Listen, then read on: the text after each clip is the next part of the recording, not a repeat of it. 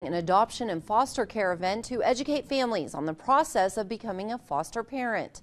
Last year, Buckner helped 38 children find foster families and 7 find their forever homes in the Panhandle. Buckner says its greatest needs are area foster care is for siblings, children over 5, and children with developmental delays.